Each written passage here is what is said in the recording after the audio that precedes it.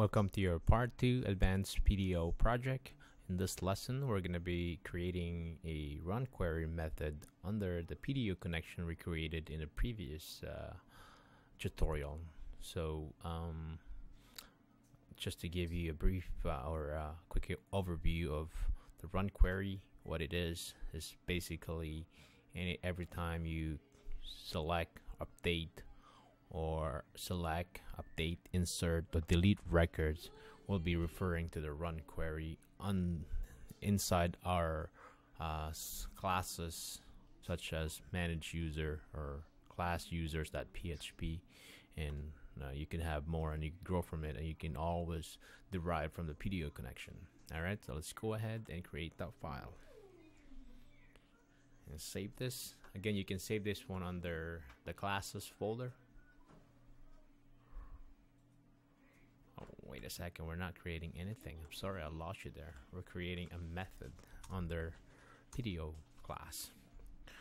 So this is another protected function called RunQuery, and this will accept two parameters, inputs, SQL and inputs, and this is a nullable value.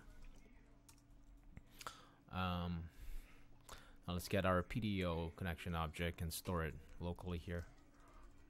And that would be PDO con, and what we want to do is check if is null the inputs. By default it is inputs. If it's null, else.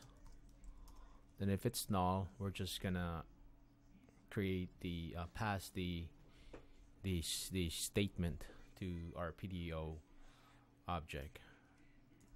The way we do that is we say PDO query and the SQL, and PDO query is a method built into the PDO class.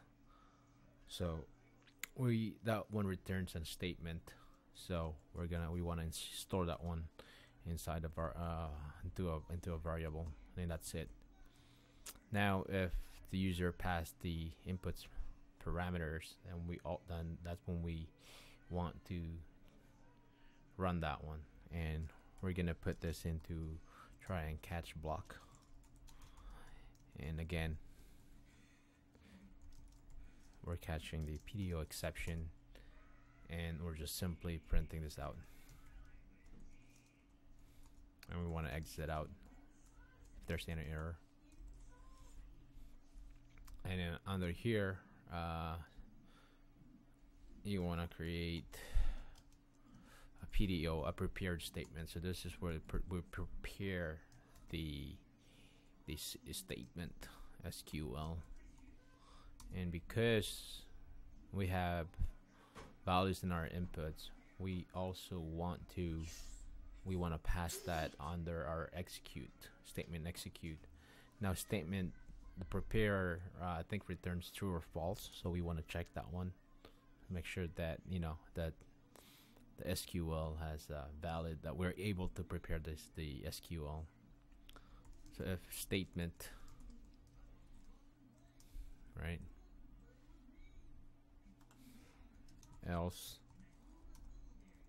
So if there's no error, we can then go and say statement execute inputs, right? If there is an error, go ahead and send a message to your user, unable to, or you can log this user somewhere else, unable to prepare the query, just like that. All right.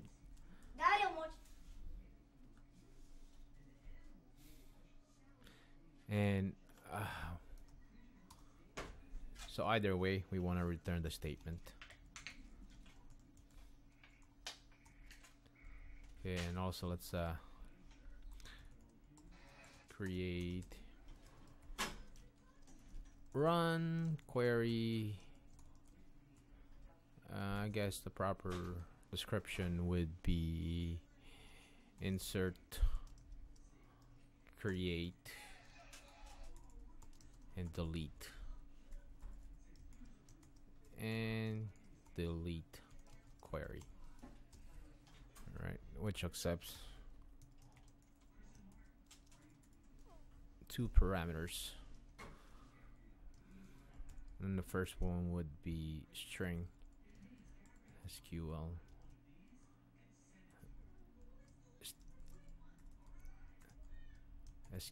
statement. And the second parameter would be an array. Inputs, array values. And we have a return of object, which is the statement. Returns an object, returns a statement, PDO object. Alright, it's very important that you create documentation when you're creating methods and classes. It'll make your life a lot easier when you're working with IDE that supports IntelliSense. So this one here, we don't really need to worry too much about it.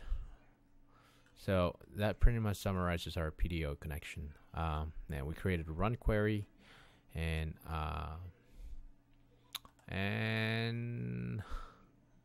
that's pretty much it. So if you want to see more, subscribe and watch out for the part 3 of this lesson.